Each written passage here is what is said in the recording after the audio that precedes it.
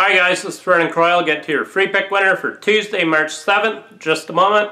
First of all, make sure that you do yourself and your bankroll a favor. Subscribe to my YouTube channel right now.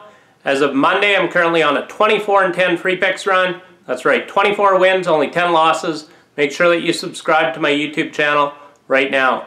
YouTube subscribers also get my bonus breaking play alerts that are released up to 30 minutes before game time. Make sure that you subscribe to my YouTube channel right now. I've now won money for my clients in 6 out of the last 7 days overall. That's right, I brought home money for my clients in 6 out of the last 7 days overall across all sports. Make sure you get my picks right now exclusively at DocSports.com. I'm currently on a 67% college basketball run the last 21 days overall. Make my $100 clients $3,750. I'm also on a 62% NBA run the last 21 days overall. Make my $100 clients $1,570.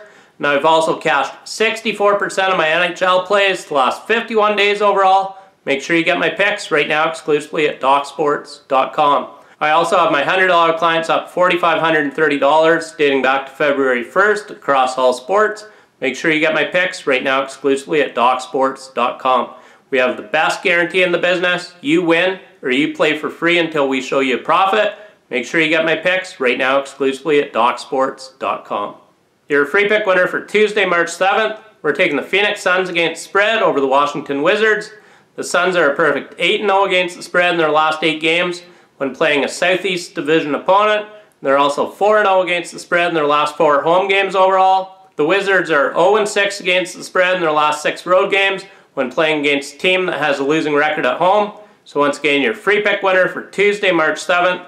We're taking the Phoenix Suns against spread over the Washington Wizards.